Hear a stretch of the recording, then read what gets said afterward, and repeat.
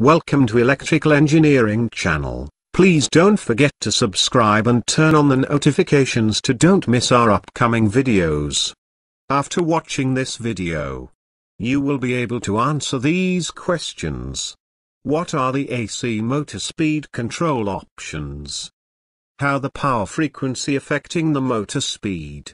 What are the AC motor main parts? How the AC motor operates? What is a VFD? How does a variable frequency drive work? What is the DC bus voltage level? What is the AC ripple on the DC bus? What is the difference between converter and inverter? What is the relationship between output voltage and frequency? What is the pulse width modulation? What are the main VFD parts? Why should I use a VFD? Normally, how do we control our motors in the industrial field? First option, to use a contactor, which will cause high starting torque and current, and very fast it will reach the maximum speed. Other better option is to use a soft starter, which will reduce the starting torque, and the motor speed will ramp up till reach the full speed, but it will take time more than the contactor. But in both cases, just the motor has reached the full speed, it will be stuck there until we turn it off. But in some applications it's required to adjust the speed during operation, so we need a variable frequency drive. When we need to start a motor, the power is connected to the circuit breaker input, and the breaker output to be connected to the VFD. If the motor required to run with the full speed, the VFD will transfer the power to the motor with the same frequency. But also the VFD can cut down the motor speed by reducing the output power frequency, say to 30 Hz from 50 Hz, so the motor will slow down. Also, the VFD is able to change the output speed again and again during the operation. For better understanding how the power frequency affecting the three-phase motor speed. Back in the late 1800s, Nikola Tesla invented the three-phase AC motor. You can imagine the effect if Mr. Tesla didn't invent the AC motor, at least we wouldn't make this video. In Mr. Tesla design there are two main parts: starter and rotor. The stator including the windings A, B and C phase. The rotor is the second part, which is located in the motor center, and it's the part which spins when motor starts. It's also attached to motor shaft, which will be linked to the driven load. Now we need to understand how the motor operates. When the A phase enters the motor, the electricity flowing causes one set of the winding to be positive and the opposite set to become negative. That will create a magnetic field between them. If you see the sine wave pattern, when the sine wave is in the positive half, the winding in this side will be positively charged, and the other side is negatively charged. When the sine wave is in the negative half, the polarity inside the motor reverses. By the effect of these magnetic fields, the rotor will be charged as well. If we added the B and C phases, when a phase loses the strength, the B phase will gain strength, then will lose the strength later, and C phase will gain the strength as well. And that will keep the magnetic rotating continuously till motor stopped. The rotating magnetic field will complete one cycle when the A phase starts from 0, then being positive for half cycle, negative for another half cycle, then back again to 0. And as well the rotor will try to follow the stator rotating magnetic field. Let we imagine that this cycle will be repeated for 50 times in 1 second. The rotor will spin in a certain speed.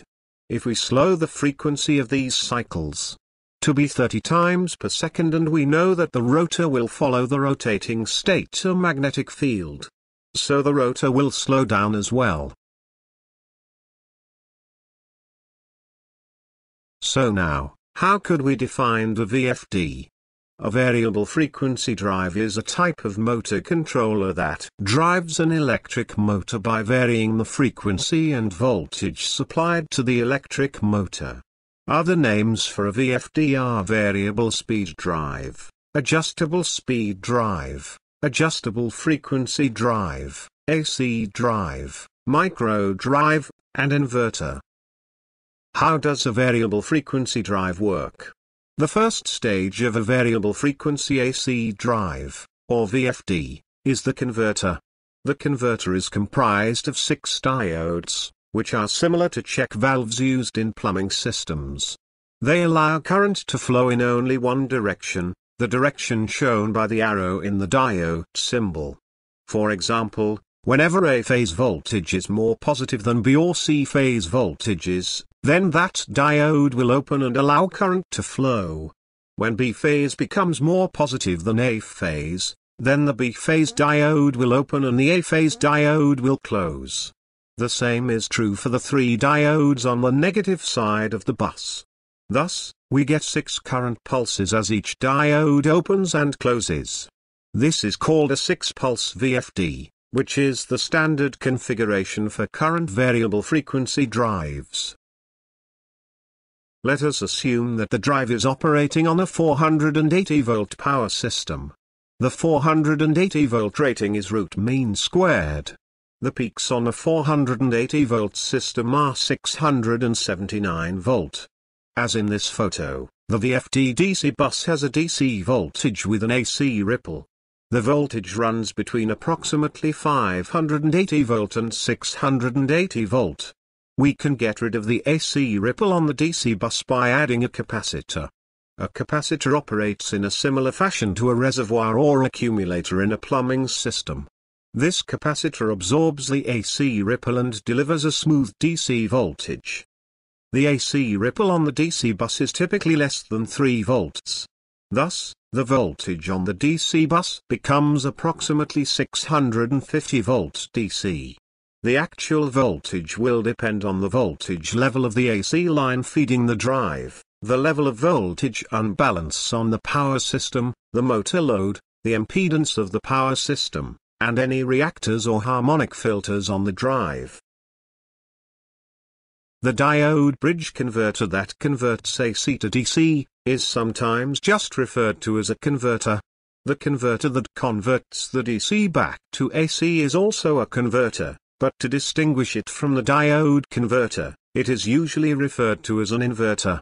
It has become common in the industry to refer to any DC to AC converter as an inverter. When we close one of the top switches, which actually is a thyristor in the inverter, that phase of the motor is connected to the positive DC bus and the voltage on that phase becomes positive. When we close one of the bottom switches in the inverter, that phase is connected to the negative DC bus and becomes negative. Thus, we can make any phase on the motor become positive or negative at will and can thus generate any frequency that we want. So, we can make any phase be positive, negative, or 0. Notice that the output from the VFD is a rectangular waveform. VFDs do not produce a sinusoidal output. This rectangular waveform would not be a good choice for a general-purpose distribution system, but is perfectly adequate for a motor. If we want to reduce the motor frequency to 30 Hz, then we simply switch the inverter output thyristors more slowly. But, if we reduce the frequency to 30 Hz, then we must also reduce the voltage to 240 volts in order to maintain the VHZ ratio. How are we going to reduce the voltage if the only voltage we have is 650 VDC? This is called pulse width modulation or PWM. Imagine that we could control the pressure in a water line by turning the valve on and off at a high rate of speed. While this would not be practical for plumbing systems, it works very well for VFDs. Notice that during the first half cycle, the voltage is on half the time, and off half the time. Thus, the average voltage is half of 480 volts or 240 volts. By pulsing the output, we can achieve any average voltage on the output of the VFD. The main VFD parts: AC input connector, rectifier diodes, DC bus capacitors, inverter thyristors, heat sink, cooling fan, power output connector, main board, pre-charge and discharge capacitors. Why should I use a VFD?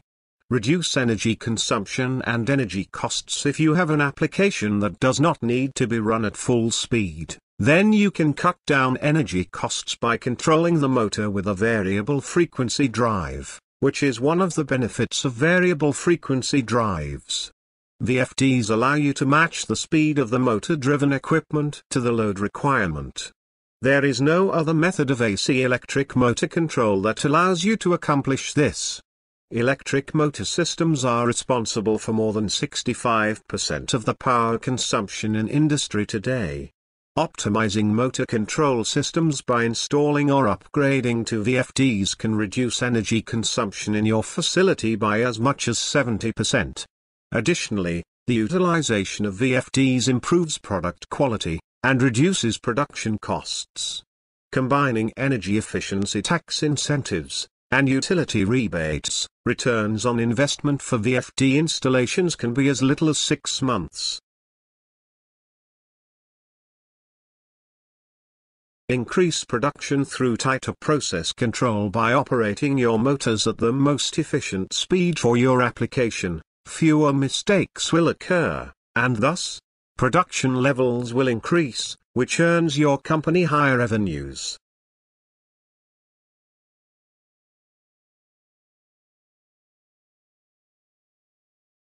On conveyors and belts, you eliminate jerks on startup, allowing high throughput.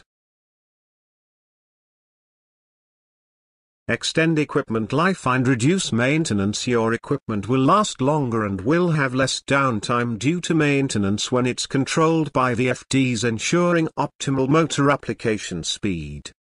Because of the VFD's optimal control of the motor's frequency and voltage, the VFD will offer better protection for your motor from issues such as electrothermal overloads, phase protection, undervoltage, overvoltage, etc. When you start a load with a VFD, you will not subject the motor or driven load to the instant shock of across-the-line starting, but can start smoothly, thereby eliminating belt, gear and bearing wear. It also is an excellent way to reduce and/or eliminate water hammer, since we can have smooth acceleration and deceleration cycles.